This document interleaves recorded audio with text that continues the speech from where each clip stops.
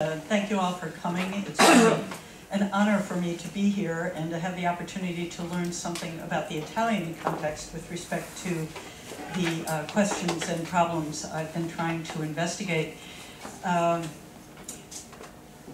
spent probably close to 30 years studying the working conditions of teachers and the ways in which schools provide opportunities for learning in the course of daily work.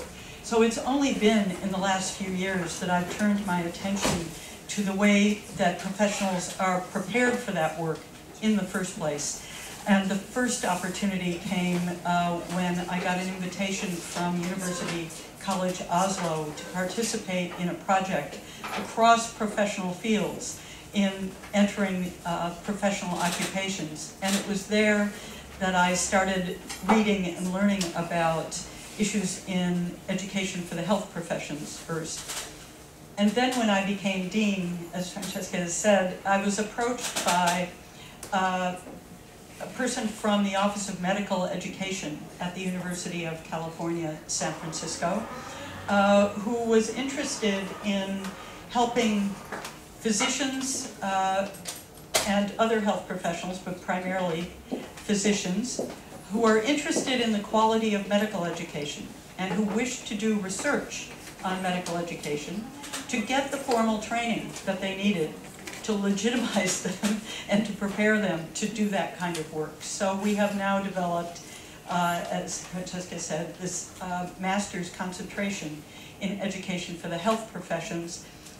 Most of the students who have participated have been physicians, but we've also had someone from the pharmacy faculty and the dentistry faculty. Unfortunately, the nursing world is organized in such a way that it makes it hard for them to participate with us.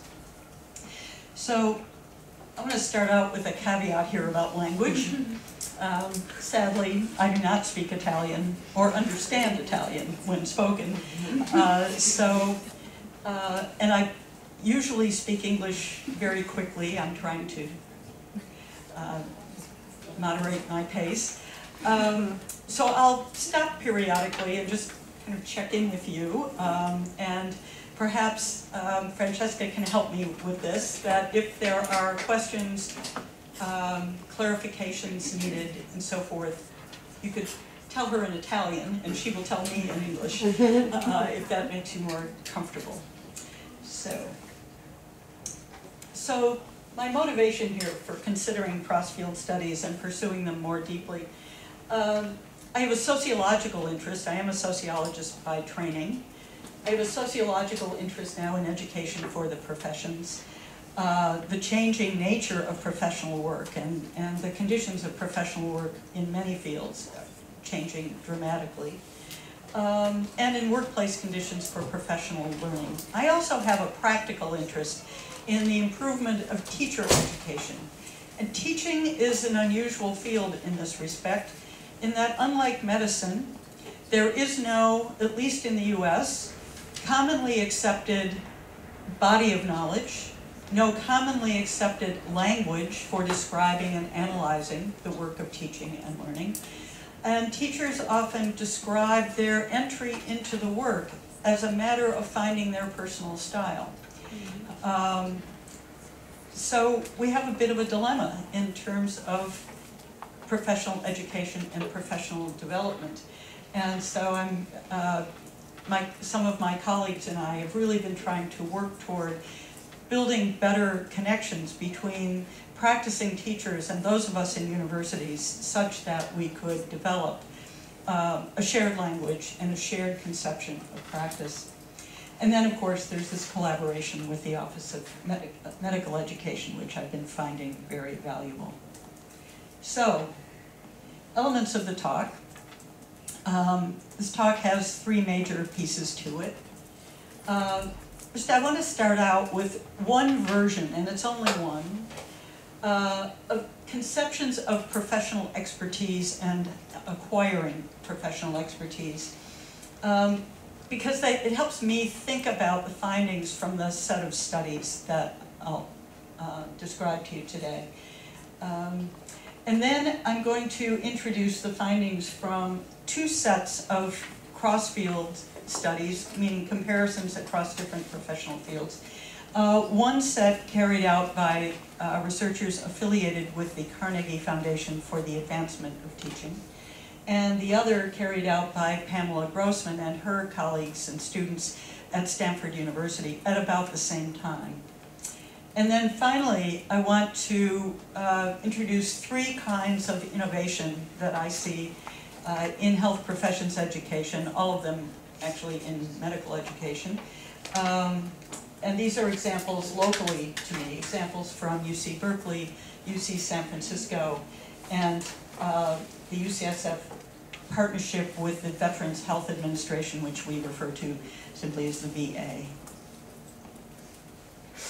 Okay, so these perspectives on expertise and professional education and notions of expertise I'm taking from Mary Kennedy and a paper that's quite old now, a paper she wrote in 1987 that I still find useful. And if anyone wants me to, I can look up the title of it or make sure that Francesca has it. But I continue to find this paper useful in thinking about the underlying assumptions that are embodied in programs of professional education. So the first of four conceptions of expertise is expertise as technical knowledge and skill. So this definition really foregrounds a body of accepted knowledge. In the case of medical education, often heavily scientific knowledge, anatomical knowledge. So it foregrounds the tasks and the knowledge that professionals are expected to acquire in order to be viewed as competent. Now, what Kennedy does in introducing each of these definitions is she characterizes the way people think about expertise in this way, but then she also points out limitations to this conception. So in this case, with professional expertise as technical knowledge and skill, the limitation that she particularly sees is that it misses the purposes, the intentionality of professional practice, which so grounds professional judgment. You're not making judgment just on the basis of your technical knowledge, but on values and orientations that mark that particular profession. So that's the first definition. The second one is expertise as the application of theory or general principles. So this is, by the way, very common language, and if you read the Carnegie studies over and over in the interviews that they did with people, the professional educators say, well, they learn this and then they apply it. So you have coursework and then you apply it to a clinical setting, for example. It's a very common way of thinking about developing professional expertise. But there's some major limitations to this. First of all, the real world out there is a whole lot messier than the principles. So real world cases don't present themselves to you as a case of a particular principle. And any given problem that you face, whether it's a sick patient or a child having difficulty learning a mathematical concept, a number of different principles could apply to the solution to that case. So it's not a neat, tidy, have this principle and apply it in practice. A third definition or conception is expertise as critical analysis, the analysis of situations. This is really common in our system of legal education in the United States, where prospective lawyers spend 3 years learning how, quote, to think like a lawyer, or more appropriately, or more accurately, to think like an appellate judge, because the curriculum is built around cases that are appeals court cases. So you spend 3 years learning to, quote, think like a lawyer. And a few years ago, it was 2011, on the front page of the New York Times, there was a picture of men in suits, ties, around a table, and the headline says, what they don't teach, it's obviously a corporate setting, corporate office of some sort, law firm, And the headline said, "What they don't teach in law school, lawyering," doing the work of the law. What was interesting to me is all the comments that followed. This is an online article. All the comments. The comments that came from law professors said, "But what we teach is how to think like a lawyer." And the comments that came from practicing lawyers criticized the arrogance of law schools for thinking that thinking like a lawyer was enough. So it's a common principle, but it's under considerable criticism as well. And what Kennedy says about this principle is that the focus on analysis may come at the expense of being prepared to act. And if you think about medical education in particular, one has to be prepared to act, often quickly and under conditions of considerable uncertainty. And the surgeons who have participated in my little reading group on issues in education for the professions particularly talk about, as you become a surgeon, being prepared. There is no choice but to act under conditions that could be quite uncertain. All right, the fourth conception that Kennedy introduces, and one that resonates with a number of other theorists, obviously, is expertise as what she calls deliberate action. It's situated, it's embodied. This owes a debt to Schoen's work. You can think about a number of the Dreyfus and Dreyfus work and so forth. In particular Schoen, I think, because his model of situated expertise grew out of his studies of practicing architects, scientists, and so forth.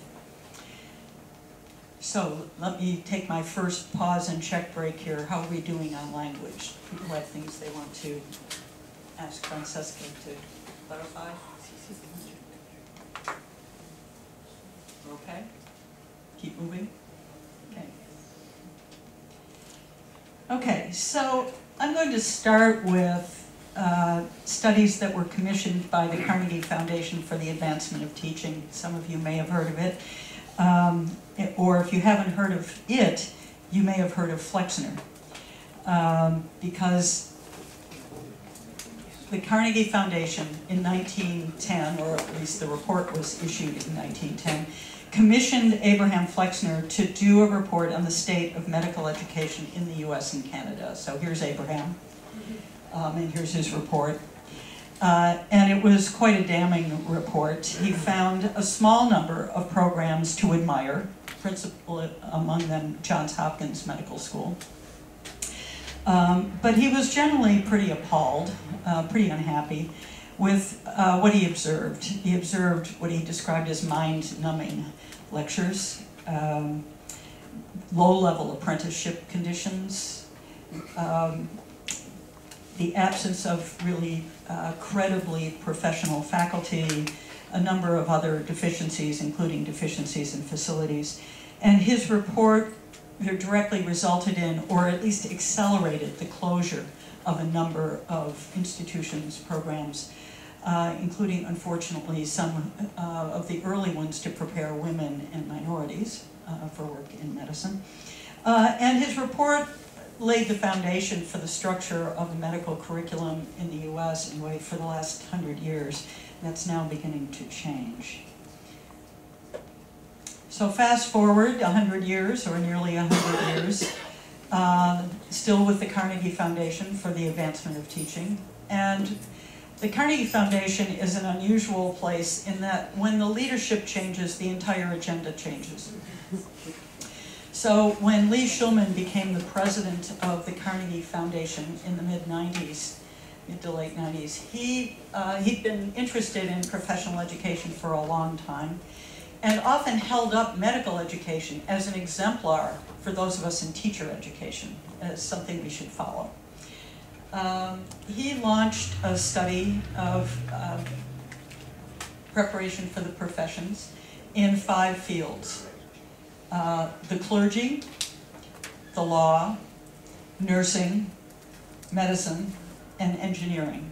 And in a paper that I've supplied to my discussants, I talk about the medicine, nursing, and engineering volume. I'm not going to talk about engineering here, although it has some interesting discoveries associated with it.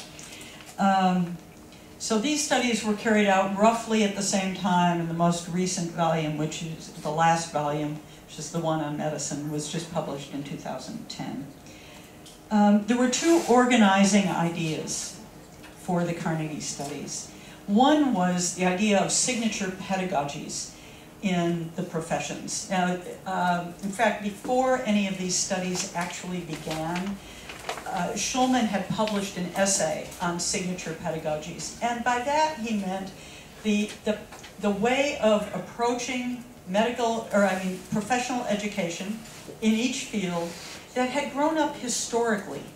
It isn't as if they necessarily thought about how can we approach preparation so that it really prepares people for the work they'll be doing.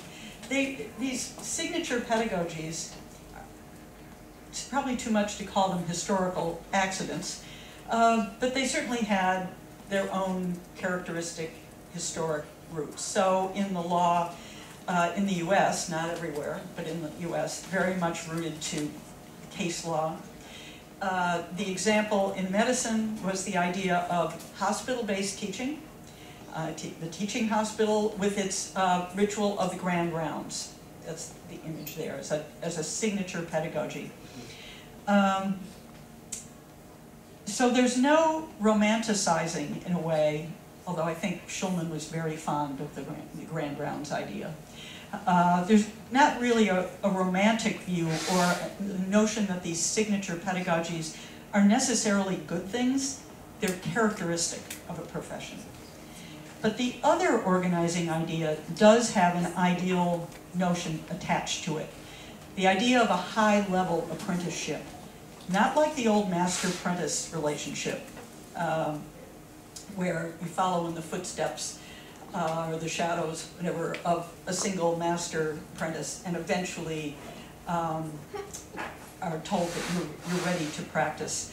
They're thinking here more institutionally of programs of preparation that combine foundational skill, or foundational knowledge, skilled practice, and the development of an identity that particularly involves ethical commitments. So those are the two anchoring ideas, but my thought here is that they are really fundamentally in tension, or could be in conflict. And an interesting question is, to what extent in any field does the signature pedagogy or a set of signature ways of preparing people achieve the ideals of high-level apprenticeship?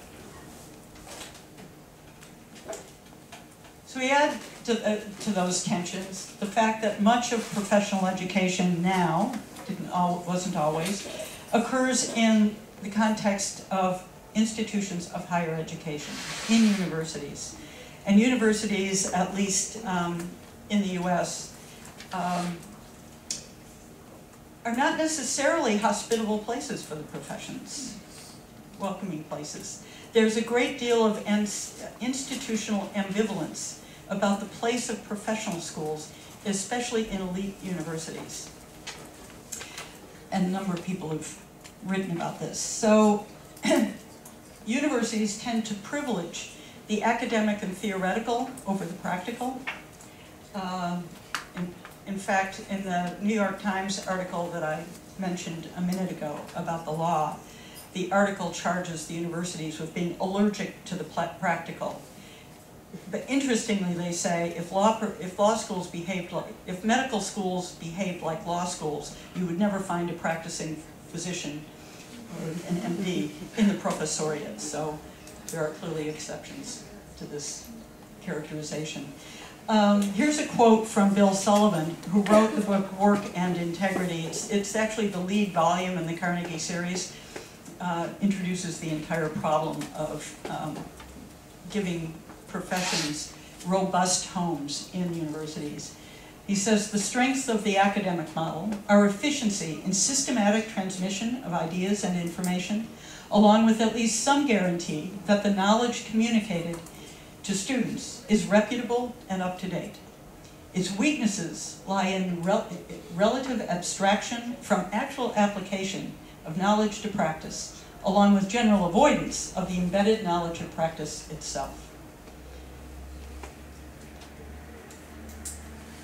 So, turning to the Carnegie study findings,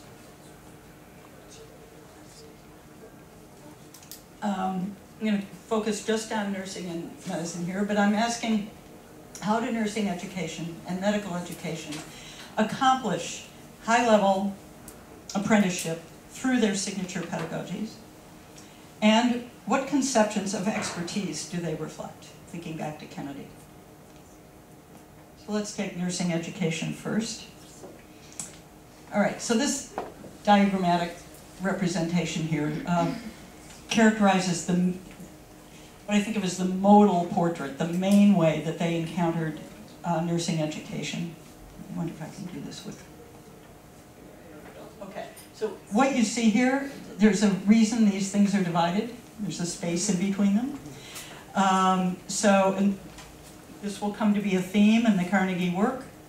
A real separation between the classroom instruction that nurses encountered and their education in their clinical placements.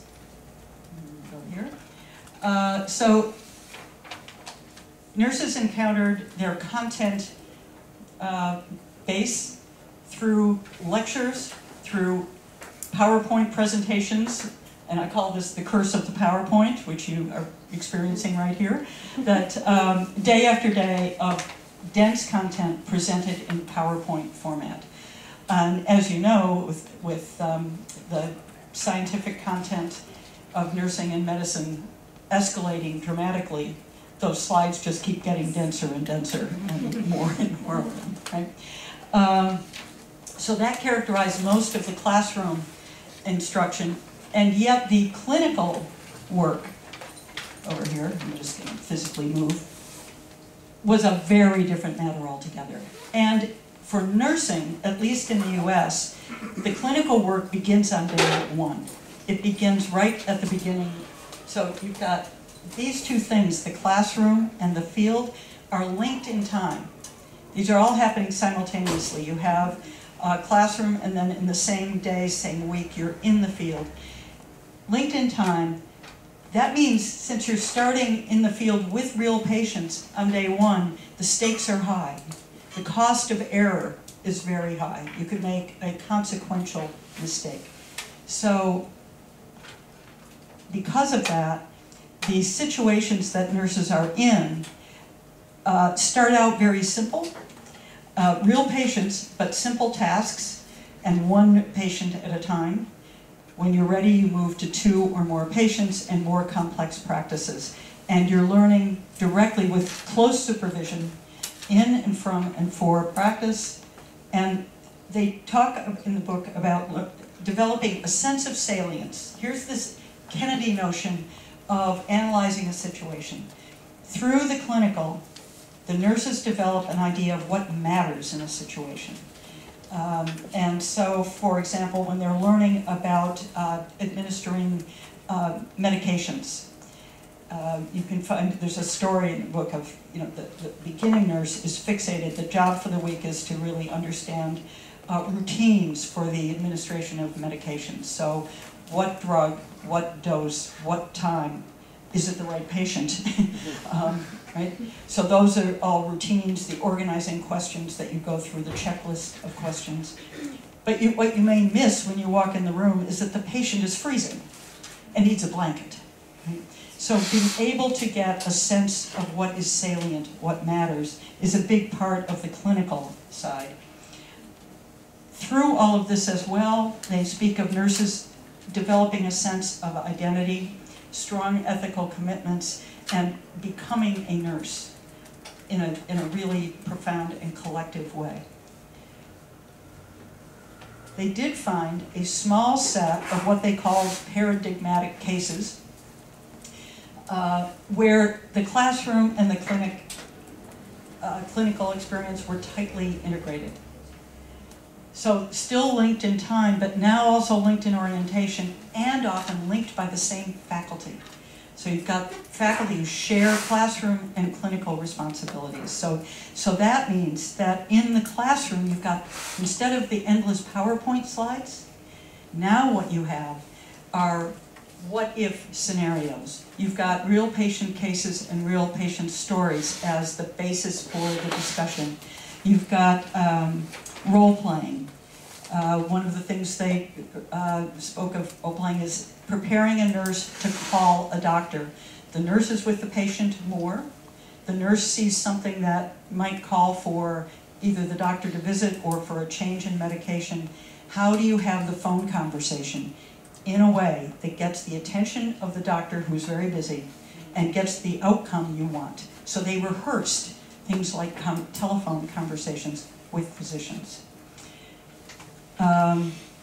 They also talked about the way they would assess knowledge differently. And by the way, formative assessment is becoming very much a prominent part of the discussion in both medicine and nursing. So here's a quote from one educator.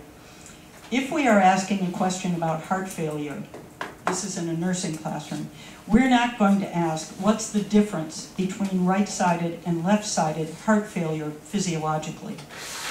We're going to ask a question about how a nurse would care for a patient in left-sided heart failure. And the student would be expected to know that care would be designed primarily around respiratory issues. So a different kind of discourse than listening to PowerPoint slides. So in medical education, we've got a separation of all three components with, again, foundational knowledge primarily through lecture pedagogy in the classroom or separate labs. But a sequential curriculum with foundational coursework coming first over a 2-year period and then turning to clinical work after the basic coursework is completed. So the basic structure promoted by Abraham Flexner more than a century ago really remains the modal condition in the US.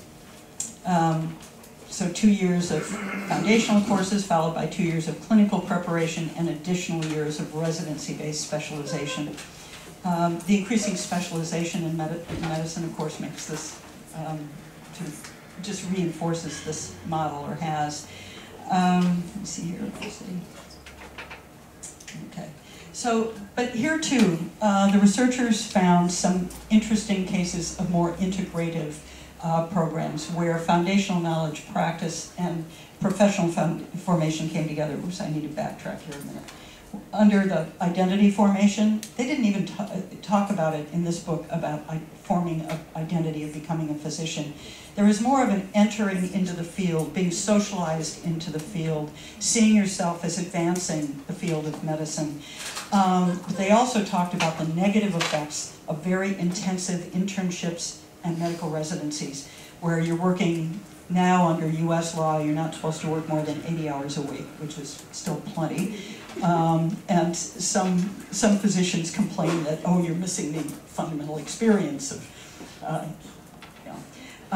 but there's substantial research that what that does is strip away any sense of empathy for patients from physicians. It actually, instead of helping build a sense of connection to patients and empathy and ethical responsibility, it actually has a corrosive effect on young physicians. So that would be worth changing.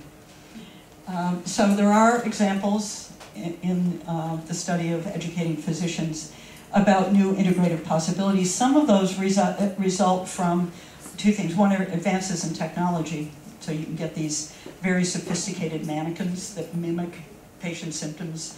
But also the escalation of the consumer health movement. So you've got a lot more sensitivity to liability, I think, is one way of putting it. So doing things in simulations with standardized patients, standardized nurses, and so forth, rather than subjecting real patients to novice intervention is beginning to happen. And earlier clinical experience.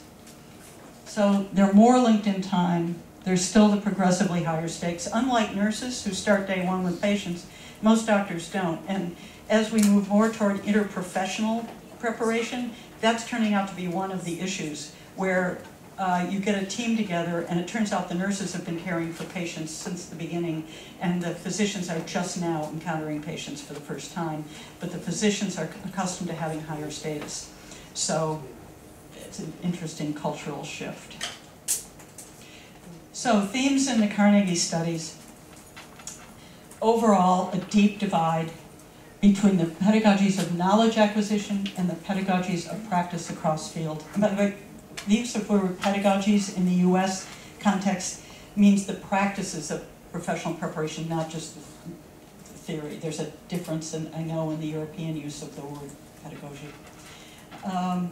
So the prominence of identity formation and ethical commitments in nursing and in the clergy. I'm talking about that study here, but it's also very much a prominent piece of education for the clergy.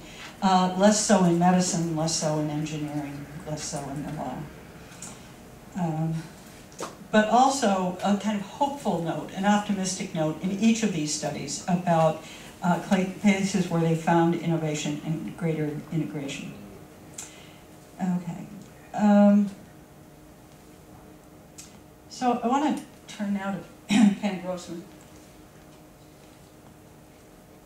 at Stanford. I was doing these studies of clinical psychology, the clergy, and teacher education there at about the same time that the Carnegie studies were going on. I'm not going to dwell a lot on the details of each of those studies. I'd be happy to talk afterward about those if you would like. But so just a quick overview, because I want to move on to the contribution, the conceptual contribution, and related practical contribution that I think Grossman has made. So the fields that she studied really did differ in the kind of pedagogical they supported in the university setting for developing knowledge and skill and judgment and identity. So both clinical psychology and education for the clergy, but not teaching, showed systematic attentiveness to the kind of dynamic nature of practice, this deliberative practice notion of expertise that Kennedy talked about. So there were, in those programs, you really see a way of joining the signature pedagogies with this aspiration to high-level apprenticeship. What I find useful about what she's done is what she took away from that, and what she used to form what she's calling a pedagogies of practice framework. So what she noticed in the clergy and in developmental psychology, clinical psychology rather, was that the professional educators had done 3 different kinds of work to link theory and practice. One is that they really thought very carefully about the representations of practice that the novices encountered. Different ways that practice is represented and how it just makes the world of practice accessible to people without fully entering into it. Second, she talks about the decomposition of practice, figuring out what to highlight, particularly for novices, taking constituent parts of a practice. So in the clergy, for example, she speaks of an entire class that was built around helping beginning clergy interpret text and read from text in a way that made the meaning accessible to a congregation. In clinical psychology, talking about practicing ways of interacting with patients to deal with resistance, problems of resistance to therapy, and doing that in the context of the classroom. Let me just see here. So I think of her developing, and the third one being approximations to practice, and these are a series of situations that people are in that come closer and closer to representing authentic practice. This isn't coming, I got an example here that isn't from either Grossman or Carnegie, but perfectly to me captures this notion of progressive, authentic work. A student of mine who's a teacher educator did a study of the police, preparation of the police. Got herself access to a police academy, which I have to say, coming from Berkeley, was no small feat, because Berkeley has a reputation of being, not necessarily fond of the police and the home of the free speech movement and so forth. But Jessica got access to a police academy and discovered that they prepare police through a series of scenarios that get increasingly more complicated in terms of the level of danger they represent and the level of uncertainty. And they teach them routines for handling these kinds of settings. And so you can't get out of the academy unless you pass assessments in all of these increasing levels of scenarios. So it really struck me. These are approximations to practice in a very structured, well thought out way. Okay, so wait a minute. I think I had something else I wanted to say there. So I think through Grossman's work, what we have a way to do is to design, not just live with historically developed signature pedagogies, but to design curriculum and pedagogy in such a way that it accomplishes this approximation to practice. I think it looks more simple here than it is, a lot more simple, because the choice you make when you decompose complex practice into simpler chunks, which ones are you going to choose and which ones are you going to leave out? What are your priorities going to be? So my teacher education colleagues at the University of Michigan have picked an example of one practice that they've decomposed, which is how to orchestrate whole class discussions. Very hard to do well.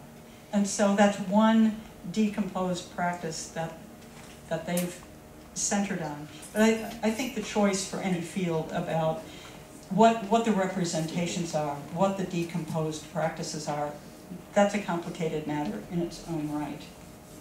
I do want to take a minute to just say something about practice. It's easy to think about practice as a kind of low-level enterprise. It's what we do, it's behavior, and that would be a mistake. So let's just take medicine, for example. You think about practice as embodied in interaction. It's embedded in a system of meaning. I like there's an article by Cook and Brown, the late 1990s, on this matter, where they differentiate from mere behavior. So take the picture here, the doctor tapping, using the reflex hammer, tapping the knee, the knee popping up. You can imagine a child sitting around doing that for fun to watch the light pop up. That would be kind of mere behavior. You can imagine someone demonstrating it as something a doctor would do in an exam, and that's a deliberate action. You're treating it as a component of some recognizable medical practice. But to do it in this context embeds it in a system of meaning in the context of a medical examination or an interview that can be evaluated on the basis of whether it reaches an acceptable level of proficiency. So practices are joined to institutionalizing mechanisms. They're not just a matter of personal style or preference. They're tied to routines, to category systems, to roles, to tools that exist independent of the individual practitioner. So here we have in the medical exam the routine. We have the symbolism of the white coat. We have the tool, a reflex hammer. We have the clinical setting. We're not just out in the street or in the waiting room. We are in the clinic. And we have categories of normal and abnormal. And as we were noticing earlier today, I sat with Francesca and colleagues looking at some data on patient-doctor interaction. This also makes it look a whole lot simpler than it is, and there are all the ambiguities that physicians have to learn to navigate as they have real medical interviews. So how do we build on the Carnegie and Grossman studies? I think there are 4 you could do, and I'm going to stop after this slide to again ask if anybody needs to clarification or restatement. We could attend systematically to the pedagogy of professional education and the conceptions of learning and teaching that underlie it. I think you could, for most of what was apparent in the Carnegie studies, the first 3 conceptions in Kennedy, the foundational knowledge and skill, the analytic capacity, and the applying principles to practice are readily visible. The last is less so, and maybe programs are willing to just live with that limitation. We could consider the relationship of signature pedagogies to the actual problems, the core problems and tasks of the work. We could innovate in relation to those core problems of the work and the changing contexts of work that are now surrounding us. And we could create a research agenda that credits the complexity of that work and informs our practice. So I'm going to move from that to a description of some innovations I see going on around me, but let me stop for a minute. Do we have people okay? I need to talk slower or faster. I know it's hard to listen fast, so in another language. People okay? Non esitate. Okay, so let's take the case of medical education. There are 3 developments, and one thing I'm curious about here is, do they strike people in this room as innovative or not?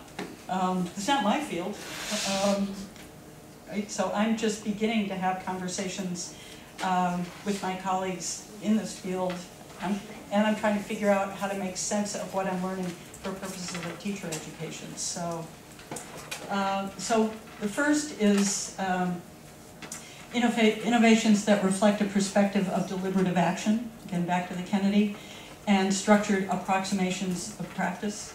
And that's the joint medical program at Berkeley. I'll describe that in a minute. Second, innovations reflecting changes in the institutional context of medical practice, where, at least where I am, we're moving much more toward deliberate, organized, team-based care, and an emphasis on interprofessional communication. And finally, innovations in the goals, priorities, and activities of a medical education faculty. And that's the role of the Office of Research and Development in Medical Education at UCSF. So, the first one. The joint medical program at Berkeley is small. Many people on campus don't even know it's there. It started in 1971, and over the last 20 years or so has evolved toward what they're calling the Helix curriculum, a double-stranded curriculum, which I'll describe in a minute.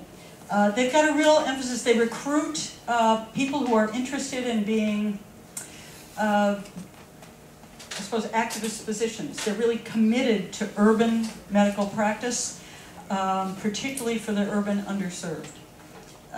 So it tends to be one of the more diverse programs, more diverse ethnically and in class terms than UCSF's population would be.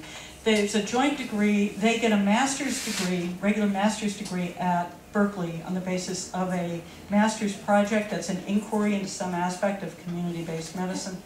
And then they get their MD from UCSF. They go there for their regular clinical years. So the Helix curriculum, you can go on the website, look up Joint Medical Program at Berkeley, and you'll find anything you might want to know. But as described here, the Helix Medical Curriculum consists of 2 complementary strands, problem-based learning and workplace learning and patient care. The intertwined strands integrate learning in both classroom and clinical settings. Students' medical knowledge and clinical skills develop together as they're applied together in the care of patients. These pictures were just taken recently because this young man over here served on the search committee for the new director, which I chaired. That's Simon. All right, so problem-based learning in the JMP. So I have, if anyone would like, I can send this electronically. There are 77 case-based problem sets, basically. The students start out, the only regular traditional course they take is a course in anatomy the first summer. Then it's entirely problem-based, case-based learning. Structured around 77 crafted patient scenarios. And they each take about a week. So the students come and they get an initial characterization of a patient. They get some additional materials. They spend time individually and in a group developing their content understanding around this case, the relevant medicine and science, and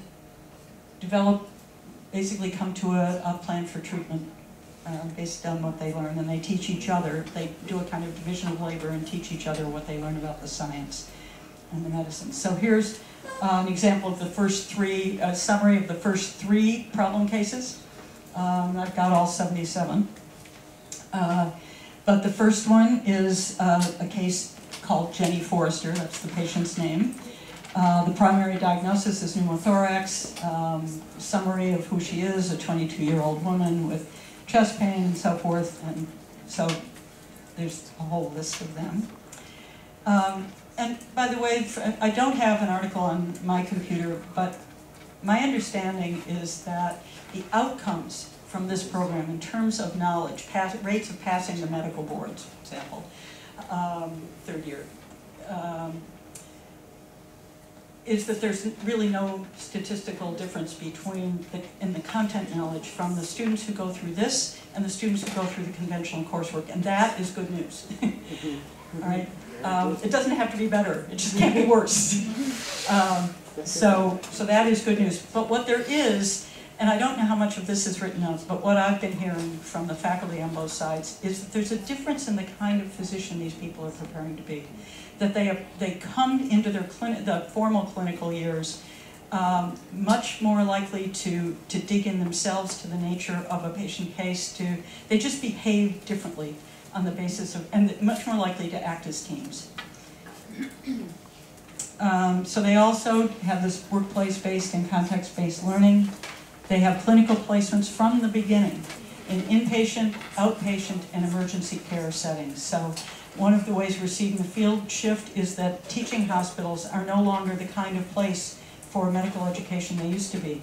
They used to be places of longer-term care, so you could see a patient trajectory more. Now they're places of shorter-term acute care, and so that shift toward more outpatient settings is one thing that we're seeing. The students also run what they call the suitcase clinic. It's a clinic for low-income and homeless people in the Berkeley, Oakland area. And it's staffed by an MD, a nurse practitioner, and a rotating group of the volunteer students. And then they do their master's project. Okay, the second case of innovation is this project between UCSF, University of San Francisco, and the Veterans Health Administration, or VA, with a focus on team-based care and interprofessional communication. The San Francisco site is one of 5 national sites, all working on the same set of developments. What they've done is introduce what they call PACT, patient-aligned care teams. And they realize they can't just pull people together and give them time to do something and expect they're going to know what to do. So they've established a parallel program to prepare the team members and to map it backwards into their medical education program. So they bring together primarily resident physicians and nurse practitioners, and then flesh out the team as needed with social workers, dentists, pharmacists, whatever. And they're conducting research on how it's going. But we can talk about that if you would like. And this really represents an institutional shift. So here's one article talking about the way things have been up till now. This is the usual case in the VA. The health professions education activities have been mostly hospital-based and mostly organized with an emphasis on each profession being trained separately. So this is where we're going to try and show you a video. I'm going to escape out of this for a second and see if I can get to Come on.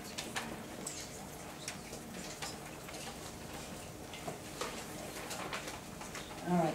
So the video I'm going to show you is one that's been prepared by UCSF regarding what's calling the new Bridges curriculum.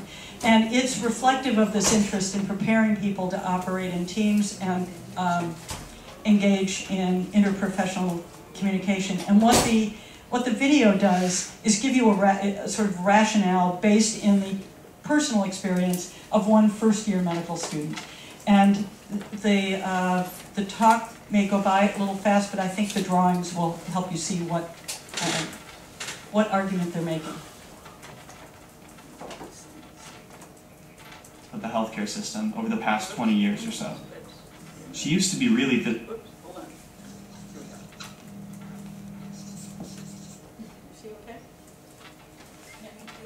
Have you ever experienced gaps in your healthcare? You know, where it could have been better, but it wasn't? My grandmother is 81 now, and she's had lots of interactions with the healthcare system over the past 20 years or so. She used to be really physically active, enjoyed walking and swimming. She really took care of herself.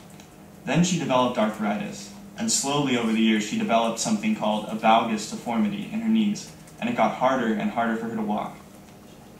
My dad suggested that she meet with an orthopedic surgeon to talk about the possibility of a knee surgery. She refused, however, because one of her good friends had experienced a slow, painful recovery following a knee replacement, and she was afraid of the same thing happening to her. As her knees got worse, she stopped exercising and gained roughly 40 pounds over the next 10 years. Around this time, she also began experiencing episodes of atrial fibrillation, for which she was prescribed anticoagulants. Shortly after, in the spring of 2001, my grandmother experienced the grief of losing her daughter, my aunt, to melanoma. She began showing signs of depression, but was not placed on an antidepressant at her own insistence. In the past 10 years, her knees have deteriorated to the point where she can't walk at all. She now uses a wheelchair. 2 years ago, her cardiologist diagnosed her with mild congestive heart failure. Today, she lives in an assisted living facility where we visit her every chance that we get.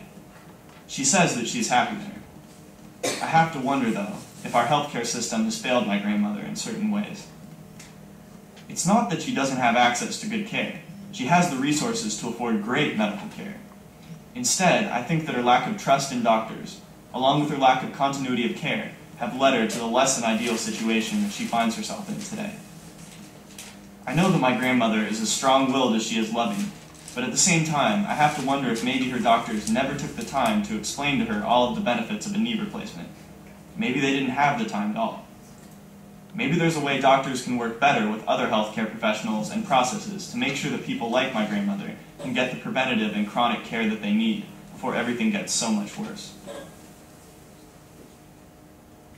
The goal of the UCSF Bridges curriculum is to better prepare physicians to contribute more than clinical experience to the complex systems in which they work. Students and the physicians they will become need to learn to work collaboratively and innovate continuously within systems to improve the care we can deliver to our patients, so that biomedical advances today translate into improved health tomorrow.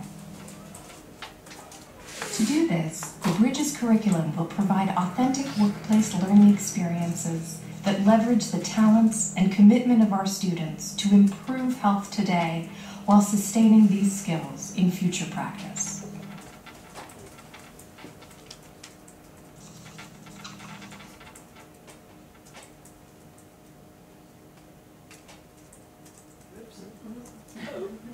Why did you lose him?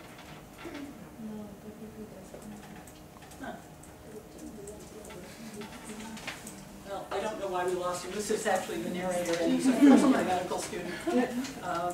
So we'll abandon Michael for the moment and go back to this. I've just got one more slide. Oops.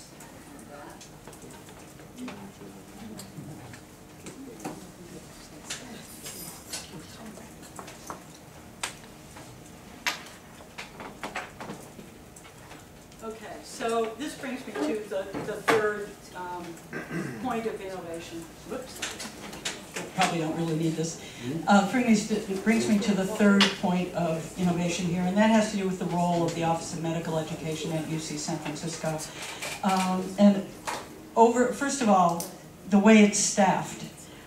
This is a combination of people with medical backgrounds, MDs, and others, social science researchers, and education specialists.